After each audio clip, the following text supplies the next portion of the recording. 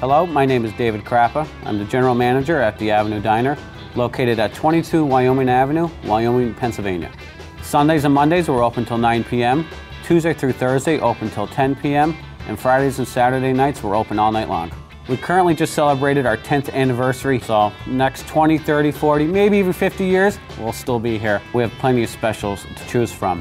One of them is on Tuesdays, we have a breakfast blowout special. We have 2 eggs, home fries, toast, Canadian ham, and a bottomless cup of coffee for $3.99. Wednesdays and Fridays, we have a half-pound lobster tail, which we're famous for $16.95.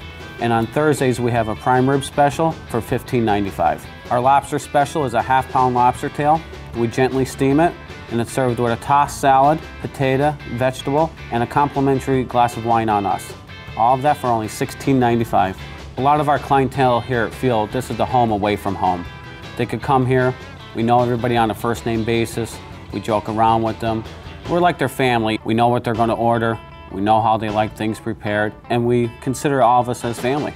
I like the atmosphere, and the 2 owners are very personable. They always come out and talk to us, always recommend new menu items that they're having. President-elect Obama did stop by here, unannounced. They gave us about a half-hour notice, came in. To be honest with you, I didn't believe it.